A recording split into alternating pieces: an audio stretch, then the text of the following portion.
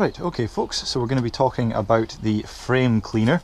Now it's a few degrees below zero today, so everything has been stored in hot water in the bucket, and this is our frame cleaner just here. So I'll get the gloves on, because it's quite cold, just a few degrees below zero. It's about -2, -3 degrees Celsius today. So this is the frame cleaner. So what it consists of is a car washing mitt.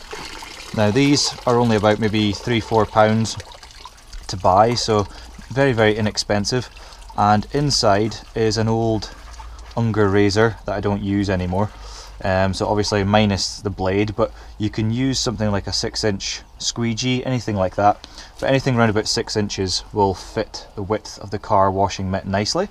So what you do is, obviously, like you see, you can dunk it in the water. This is the bit that's going to get the dirtiest, as you can see.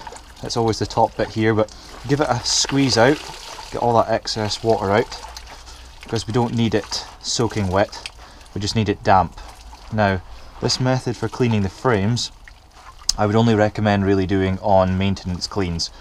For me, all my jobs are once a month, so I'm just usually taking off surface dirt, the occasional bird's mess, things like that.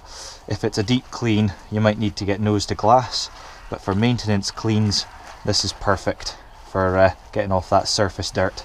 So there we have it. Just make sure that's just damp, because what we want this to do is absorb some of the water as well as giving it a wipe, you know. So a bit like having a bit of a damp cloth, not soaking wet, but just damp. So I'm just getting all the excess out. And you only need to dunk this in the bucket every now and then when it's getting really dirty. But just for kind of keeping the light dirt off of it, you can squirt a bit of water, wring it out with your hand, and then it's ready to go again. We'll pop that on the pole. Got our Gardner SLX 30 foot, so pop that on there. And that's why it's handy to have something like a 6-inch squeegee or an old razor, minus the blade obviously. Just thought I'd have to state that just in case we don't want any accidents. So that's inside of the car washing mitt, and then just put that over it. So this is good for not only cleaning the frames, but also the sills of the windows as well, which we'll show you in a second. Right, okay, so you can do this one of two ways. You can either carry around 2 poles, one pole with this on it and another pole with your accelerator, or you can have your accelerator in your bucket on a belt and obviously have this on first. So first thing I do is, when I come across a building like this, is do one side at a time. So I've got windows at the front here to do, and then I've got windows round the back. Now this customer doesn't actually want the high windows done on the front, but they do have high windows on the back, so we'll show you that. But first of all, we've got our frame cleaner here. Again, I'll stress this is for maintenance cleans only.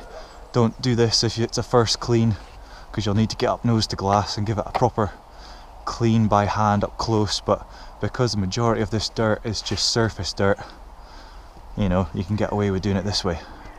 Okay, and you can see, because the mitt is not saturated, the water's not flooding down the frame either. It's just a damp mitt, so it's just doing a perfect job at cleaning basically the stuff that I can't reach.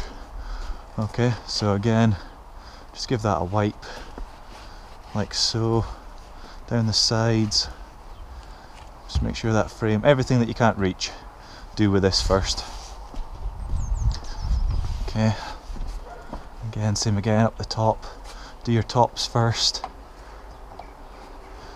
sides.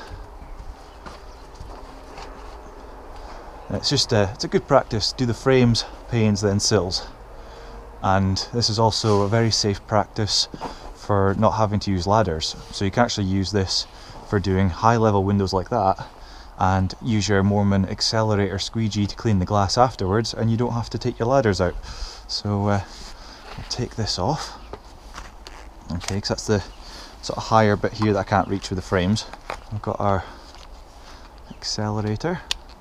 Okay, so the accelerator again has been dunked in water, a bit of soap on there, and we'll just rub it on this bit of glass here, just so the consistency is good, and then do the top bit.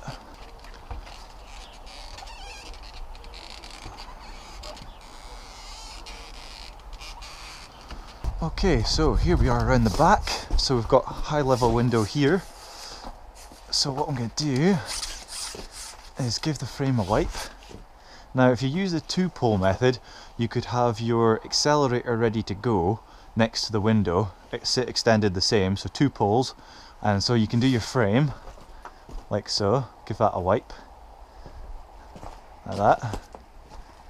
Okay, so that's the frame nice and clean. Alright, and then you would put this down, grab your pole with the accelerator on it, and then do that window. I'm just going to use this 1 pole here, which is not a problem, because I just put that in the bucket on a belt and swap it for the accelerator, which is fine.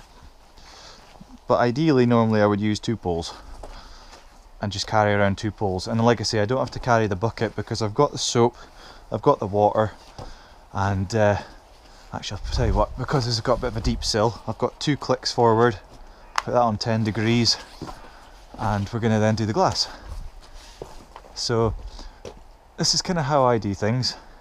So I get all the frames done normally first, but because the rest of the windows are kind of round there, I'm just going to get this one window done first, and then the other windows round the back.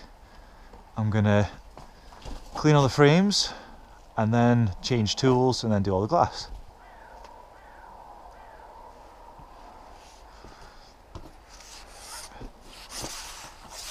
Okay, so that's that one done. Got this lovely job here. Okay, so we've got this framework to do there. So I'll swap our tools over, the frame cleaner. Okay.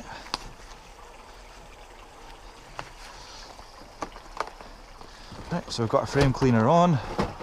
Extend that up and give the frames a wipe.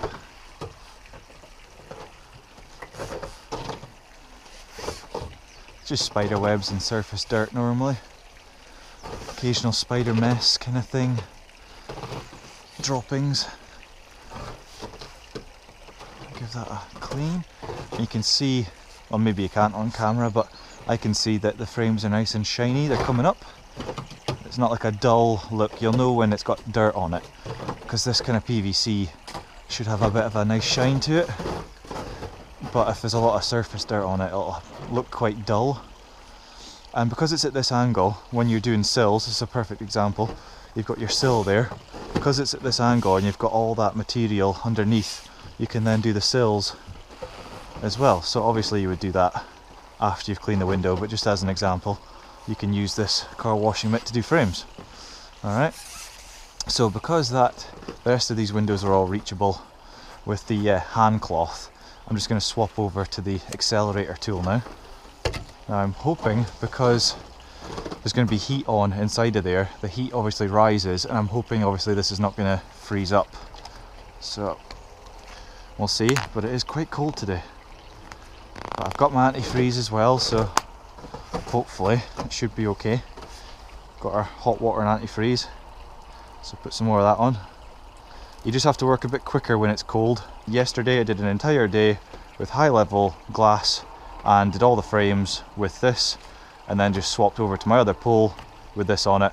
Or you can just do what I'm doing right now, which is swap the tools over, and then you only need 1 pole. So whatever is best for you, but this is just another method for doing maintenance cleans and cleaning frames. So hopefully that helps you folks, and I'll see you next time.